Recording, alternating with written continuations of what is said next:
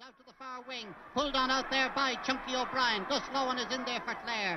Matt Ruth is in there. The referee penalises Kilkenny for the push on the Clare man, and as the ball is hit away there by Liam O'Brien, it's recovered, and this free will be taken by Jackie O'Gorman, who's playing at left full-back and not right full-back on the Clare team. The ball grabbed now, and one of the forwards trying to work his way through is Pat O'Connor. He gets the ball. It's a goal!